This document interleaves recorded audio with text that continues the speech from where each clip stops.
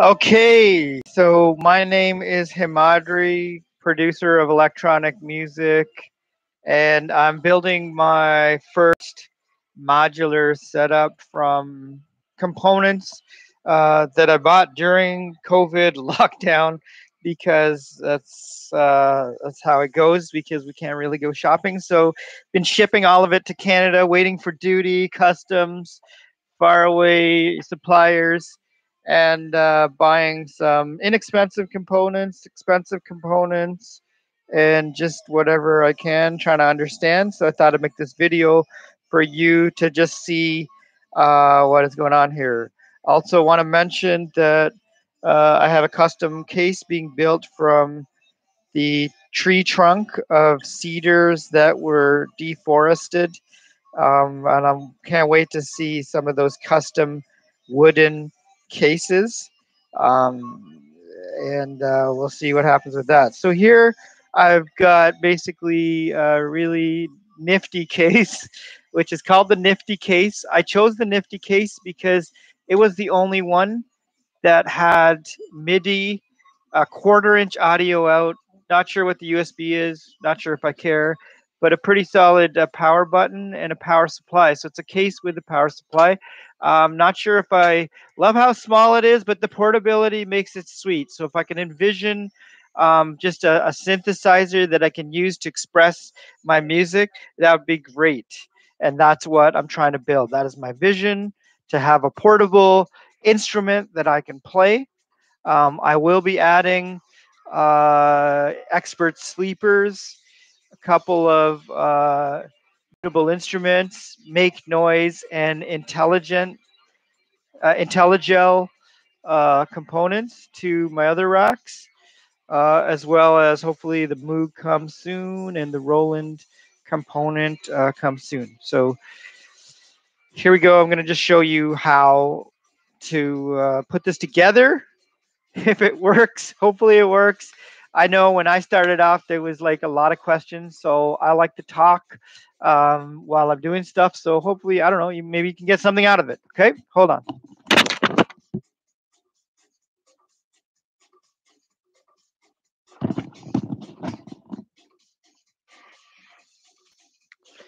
So basically, there's my chest.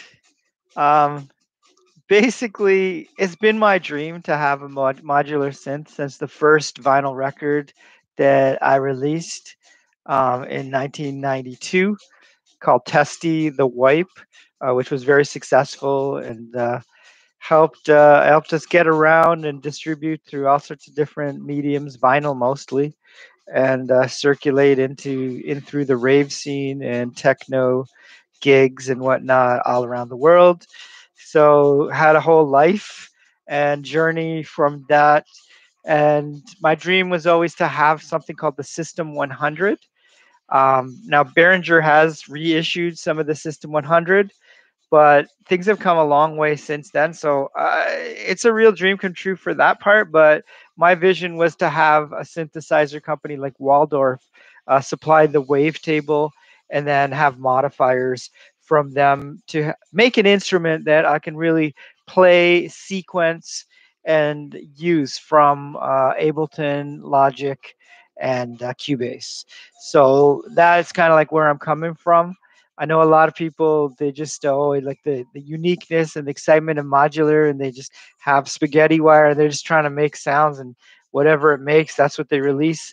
I like the control factor. I like the flexibility, and the Nifty case kind of had the power supply as well as the case. So the power supply um, was one intimidating factor, to be honest with you. Like there's three different types. There's -12, +12, -5. There's also -6, I guess.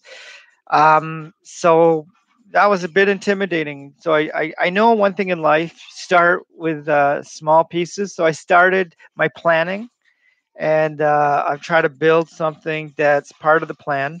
The plan involves kind of like markers that I could achieve. Like my first step was to look at the different parts and of sound synthesis, and I know that I needed a wavetable. I own a lot of analog synthesizers all my life: Monopolys, Moogs, Junos, Juno 6, Poly 6, TR-909, TR-808. So had and used everything. Then the first hybrid synths, I had some of those. First samplers, I had those. Akai S612, I think, was like the first sample I ever owned. And then I had the Mirage, the Insonic Mirage, soon after it was released. So I've explored all the things, and starting with an analog oscillator and just kind of experimenting from that and finding weird stuff. It's cool and everything, but I think I want something that I can express my emotions and my feelings in my song. So that's what I'm trying to build here. So hope you can appreciate it. Hope you don't judge me from, like, you know, I'm not trying to diss or anything like that. I'm just being real. Okay. So what I'm trying to do is, by cutting, I'm going to cut to the chase. So this has MIDI. This also has two CVs, which is interfaceable. Quarter inch, which is what I like. I like quarter inch. I hate mini plug. I hate micro um, USB, but whatever. Okay, so let's just. This has CV to out, which is, I guess we'll explore. What I've done is I've just started to lay out the basic, and this might not be the final, but my basic is I need a wavetable. I love Waldorf, used the Waldorf many times. It's been on some of my favorite records, such as Basic Channel, some of my own stuff with Secret Weapon Records, Switch Records, and I love Waldorf. So when I found out this has 80 of the waveforms that are legacy, I just did everything I could to get one. I think I finally got one. It was hard to find. I found it in Munich from an obscure store, and then Waldorf shipped it directly with FedEx. It got here in 4 days after I purchased it. I was very impressed. Thank you for Waldorf and the store that sent it. Then I have the Dreadbox Utopia, which is kind of acting like a mixer. I would like to have um, at least a two or three voice mixed and triggered in. Now, I do like chords. I like expression. After that, I've got an ADSR from the Holy Grail, the System 100. I guess not the Holy Grail. It's more like, for me, it was a dream. I remember a gig in Brooklyn at this place called the Gas Station. And I think I went to another place called the Tunnel or something. I can't remember. There's so many gigs around New York back then. But there was a store in around there, and they were clearing out System 100 modules, and it was a big box. And I was like $20 short or something, like ridiculous. And I used to get my money from the gigs that we played, cash money, uh, something something that I call rave stacks.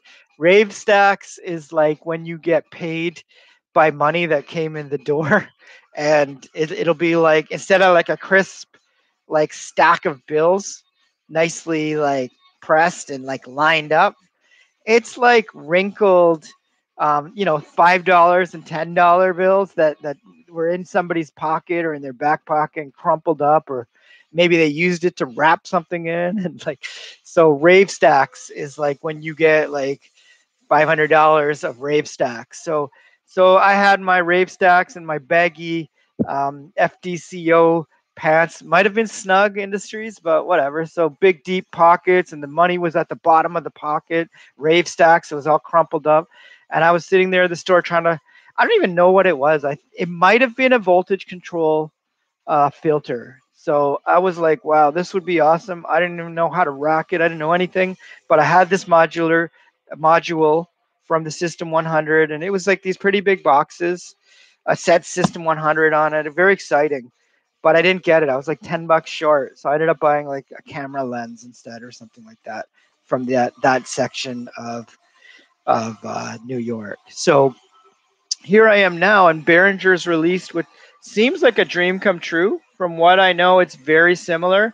So here I grabbed, uh, hold on, I grabbed the ADSR, or the envelope, because I'd like to have finer control. And I researched a lot of the envelopes and not really like, I don't know. For me, like contouring is a real precise thing. I'm not saying this is the most precise thing in the world, but it's a better way to look at the contours. So I really, I like the sharp attack, but I also like controlling the release because for me, my music, anyone that knows it, I have complex sequences and often like, interesting diatonic scales and harmonies that are sometimes off and kind of coming back together. So I like the control. So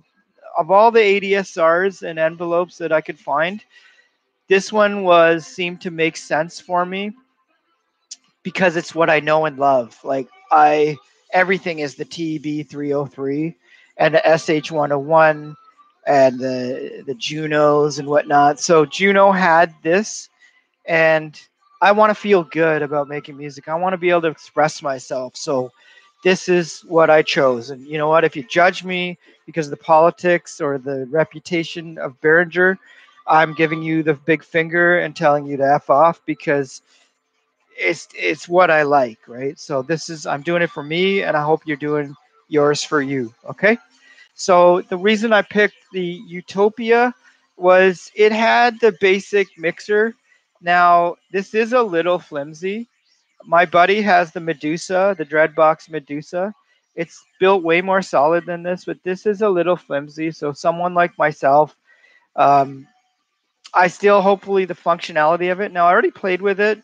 I feel like the pulsarizer was kind of like very rough. It's not fine enough in terms of like the distortion. It just kind of kicks on or off, but it's there and it's kind of cool. And what this does is it changes everything from a sine wave. So you can take your signal, put it in, take it out, and then put it back into a mixer.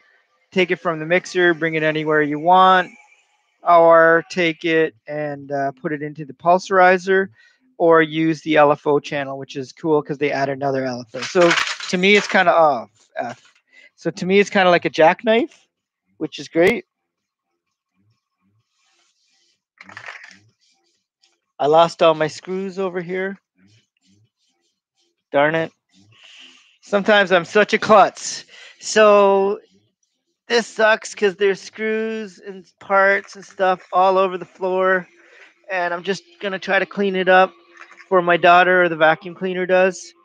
I think I lost half my shit here, so whatever. We're gonna keep going on because we don't care, and we don't need subscribers, and I don't need anyone's permission, or I don't need your acceptance. I'm just filming this for me and my friends.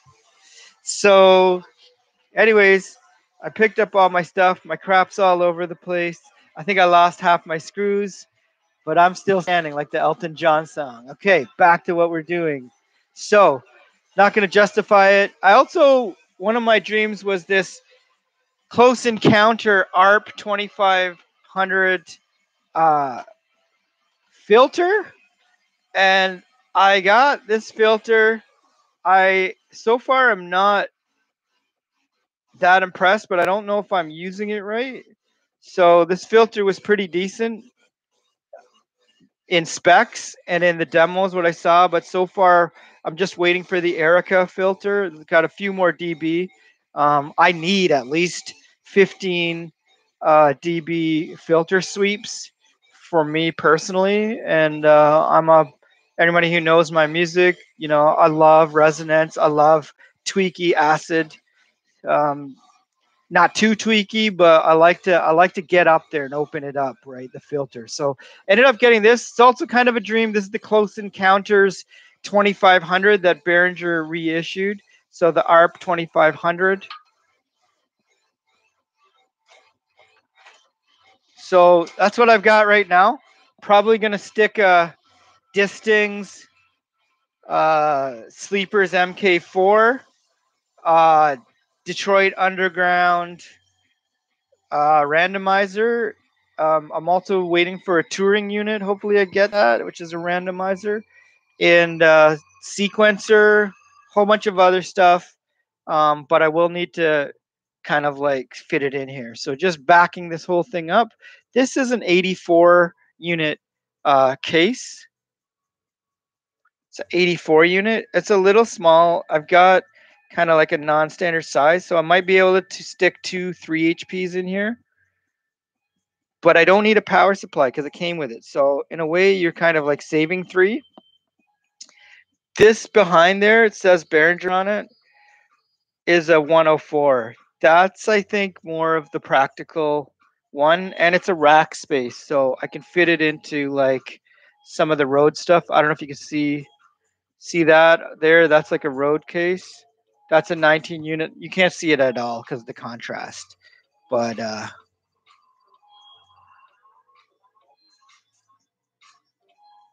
I don't know if you can see it. It's below the blue box. So yeah, so that's kind of like what we're dealing with. But yeah, that's why I like the 19-inch, just regular rack case size. It'd be nice to like travel with it. Back to this. So let's get started. So another intimidating thing was the power cables because no one really told me. So I like the fact that some of the companies already have it on and have like a plastic cap which fixes it so that you can't put it in wrong because it's intimidating. Like the Waldorf one didn't have that. So you're like, you've got this kind of moment where like, is it going to work or is it going to blow up? So I didn't have that. So that was really cool. So I'm going to just stick this in. Not sure if putting the mixer in first is the best, but let's see. You know what I say? Let's do it. Also, I'd like to dedicate dropping my screws on the floor to my boy Matt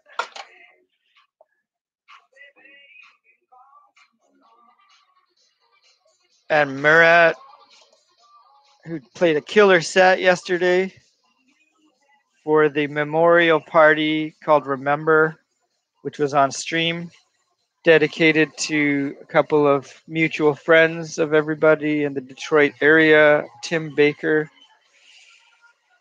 and Jason from Detour. We owe a lot to those guys, so it was really good to hear some really good tech, though. I lost all my screws dropping that shit, so fuck it. Let's just put these in. This music here is really bad, so sorry about that. It's the only crap that's hooked up right now because I'm trying to build this. So I hate this stuff right here. I don't even know why this is playing. It's like the electronic stream from some random thing. So I'm gonna use these. These are nice. I heard another guy talk about these thumb screws. They are pretty nice. It's nice to be able to thumb them in, but I don't like the hexa key business. Not cool, man. Use Richards.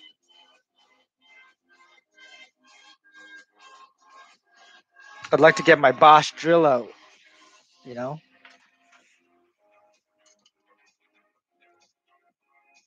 Use that 16 volt drill. Okay, whatever. So here we go. So that's in there.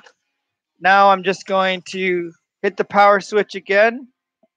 Oops, plug it in again. Let's see. This music is so bad. Oh my God. This is the kind of crap that I hate. It gives the new generation millennials and kids that are making music gives you guys a bad rep because this is the crap that you guys listen to. Come at me. So that's working. Look, I got an LFO. It's blinking. Nice. We got the rate of the LFO. Looking good. I got a light over here. I'm going to turn it back off.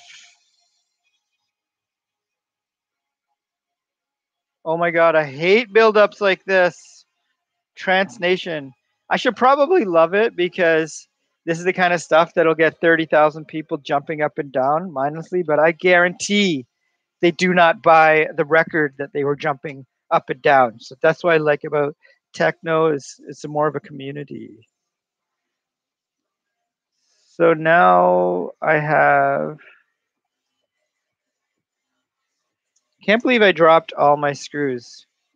That sucks. Then I'm going to put my ADSR. So first, I'm going to look at this. This one actually has a plastic outside to protect it, so I can't go wrong. However, I I don't have the cable for it. 1 second.